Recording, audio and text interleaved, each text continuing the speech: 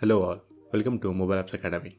In this tutorial series, we will be exploring how to develop a TODO app using clean architecture and MVVM design pattern in SwiftUI. If you'd like to access the source code for this project, be sure to subscribe to the channel, take a screenshot and send it to the email provided in the description. We will send you the source code. This is the fourth part of the series. The first three parts are available on the channel. Make sure to check them out, link is in the description. Let's get started. Open up the date view that we created in the last video. Let's add the required variables. We need one for date manager and another for the week model. Don't worry about the error. Let's set the values in the preview. Perfect. The error is gone.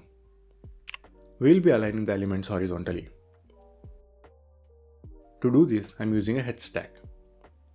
Since the week contains 7 days, I'm adding a for loop of 7 elements. Let's analyze the date slider elements.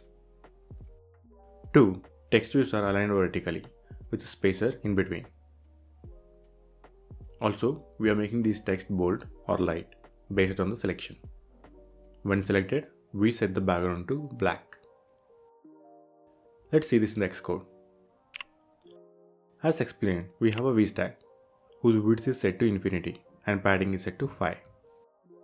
Based on the selection, I'm setting the background color to black or clear. Finally, I'm setting the clip shape to a rectangle with a corner radius of 10. On tab, we change the selected date with animation. Perfect.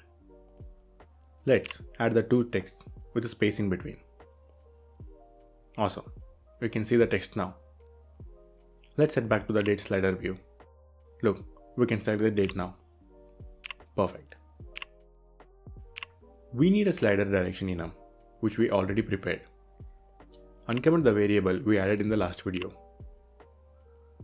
Head back to the date manager. We left the update function empty. Let's add the functionality to this function. Based on the direction, I'll update the date for the past, present and future values. Let's use this update method in the slider. On the disappearance of the current tab, we will update the data. On change of the tab view, we will change the direction value. Awesome. We are almost done now. Set the tab view style to .never. Perfect. We can slide the date now.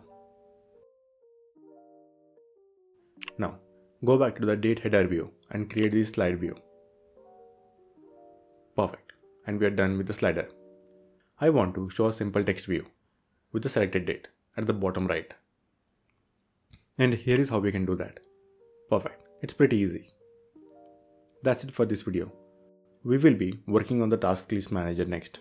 Thank you for watching. See you in the next video. Until then, happy coding.